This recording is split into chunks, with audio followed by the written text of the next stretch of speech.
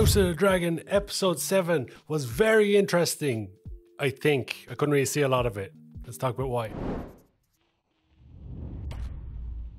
Hey guys, I'm Karl. Welcome to my movie film show. Feel free to subscribe down below if you would like to. But we're here today to talk about Game of Thrones House of the Dragon episode 7. And it certainly was quite an interesting episode. A lot happening, both good and bad. However, the bad was majoritively on the technical side. From a story point of view, there was a lot happening. The episode began with the funeral for Matt Smith's second wife. And by the end of the episode, he even had a third wife. He's getting through them pretty quickly. Perhaps the biggest scene of the entire episode is the confrontation between Alicent and Rhaenyra when they have an actual coming together, an actual confrontation, and somebody gets cut.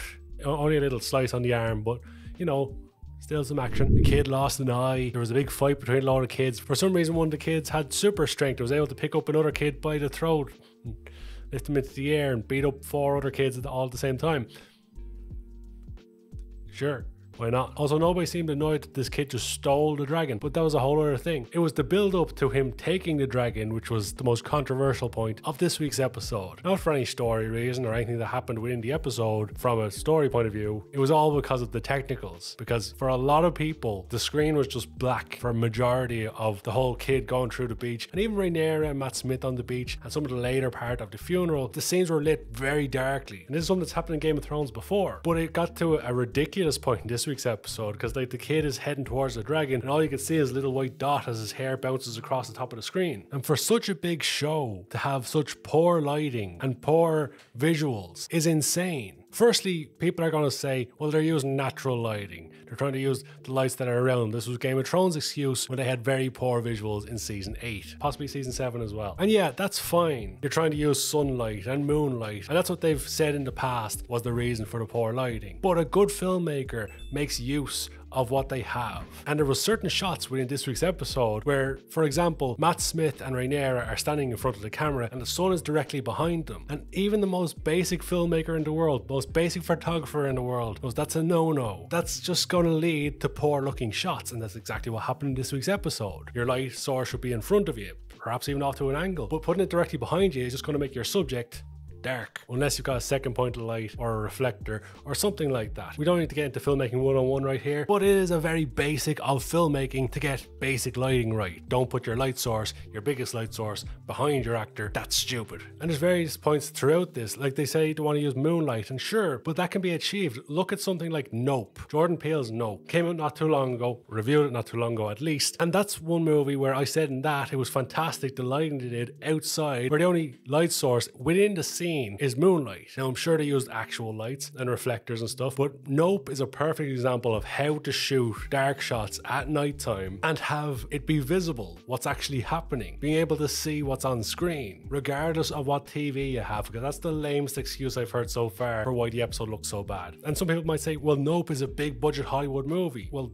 House of the Dragon is one of the Game of Thrones shows. It's one of the biggest budget TV shows of all time. There's no excuse for not having good lighting, good cinematics in every part of the show. This week's episode also featured one of the perhaps worst shot sex scenes of all time in the history of television or movies between Rhaenyra and Matt Smith. And sure, you don't need to go the whole 9 yards, you don't need to show absolutely everything, but what they were showing was, again, darkly lit shots where you couldn't make out much. You could see like a hand moving, and if you squinted a little bit, you could maybe make out the outline of a head. There wasn't a whole lot going on. There seemed to be a lot of extreme close-ups and just poor lighting again, which led to a very unusual scene as we went into the break. And as I mentioned, I'm not expecting them to, you know, show full penetration scenes here, but at least make your scenes look good. The show has done that in the past. House of the Dragon has had some very good scenes. Never mind Game of Thrones, which has had some phenomenal shots all the way through. Some of the most iconic scenes in TV in the last 10 years have come from Game of Thrones. House of the Dragon has had some really good visuals as well. These scenes were just completely out of character for this series, and they looked goddamn awful. And you don't have to be a big filmmaker or a big film fan or TV fan to know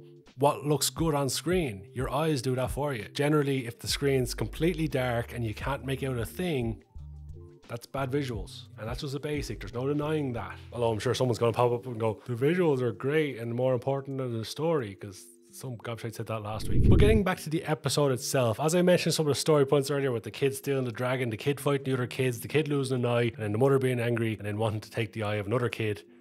It was quite interesting. A lot building up, tension getting very, very high. The scene between Alicent and Rhaenyra in the whole, I guess you would call it, court, when everybody's around and the king's questioning everybody. The tension they built up within that scene was fantastic. Olivia Cook did a fantastic job of conveying that anger, conveying that wickedness to her, that she wanted to take the eye, the vengeance. You could see that she was a mother scorned who wanted vengeance for her son. And I just felt her performance in that scene was fantastic. This episode has certainly set up next week's episode to be quite interesting, although, now I haven't watched the preview for next week's episode, but I have been told there's hints of another time jump, which, you know, I've been suckered in by this before in this series, where one episode ends and I'm left saying next week's episode is going to be fantastic when they wrap up all that stuff they just built up, then they skip forward 10 years in time. If next week they skip forward another 10 years in time, I might just give up on the show altogether. They can't constantly build up and build up and build up and not pay off what they're building up. And now, of course, they are still going to pay off what they have been building up overall, but the smaller elements that they're building up are not getting paid off, getting skipped over. We're getting to a few years later and all those events would have happened years ago and aren't getting paid off. For example, at the end of episode 5, King collapsing at the end of the wedding. Next episode, 10 years later and he's fine.